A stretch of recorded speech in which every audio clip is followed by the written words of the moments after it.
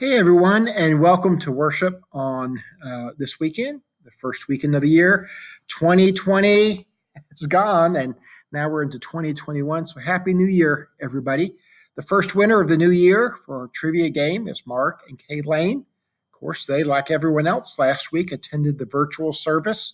I'll remind you that our first in person service for this year will be on January 17th. And please stay safe and enjoy your home worship until then. But boy, we look forward to seeing you on January 17th. What does Paul say is his main thing in life? Well, according to 2 Corinthians 5:9, it's to please God. And everyone who played got it correctly. So congratulations to Mark and Kay, who are our lucky winners of a $10 Amazon gift card. Hey, here's this week's question, and it has to do with Luke chapter 16, verse 26. What does Lazarus identify as the rich man's problem in Jesus' parable of the rich man and Lazarus?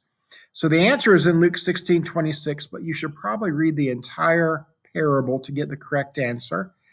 And you can either pause the video or just below the video, you can see this question and the answers are there. So you probably want to get your Bible or your phone app and turn to the parable of the rich man and Lazarus for the answer.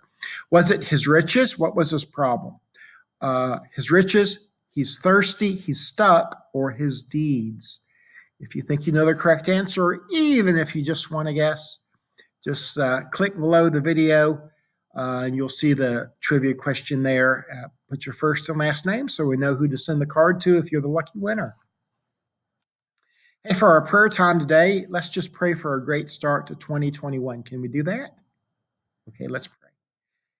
Dear Jesus, thank you for a new year. Lord, I know that last week, was just another week, and these counting of years and days is somewhat arbitrary. And every day is really a new day with you. So we thank you for that promise.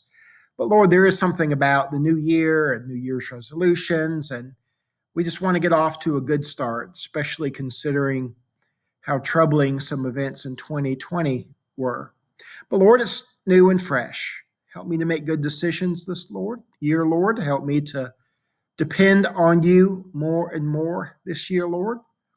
Maybe help me, Father, to build some good quality relationships with new church friends. Maybe, Lord, invest in forgiveness and reconciliation and old friendships that have gone sour. Lord Jesus, most of all, we just pledge to do our best to please you. Or just like that trivia question from last week, we want to be like Paul and just please you most of all. Can we do that, Lord? Would you help us? Thank you so much. In Jesus' name we pray. Amen. If there's some matter you would like for us to pray with you about, in the registration form just below this, you can put your first and last name and your email address if you wish. It's optional. And then just share what your prayer request is, and we'll be glad to lift that up to the Lord in prayer. Now, continue to worship by filling out the forms below, and then there's a couple songs to sing. Sing out loud. You're at home. You're with your family. Sing like you mean it, and the Lord will be your audience this morning.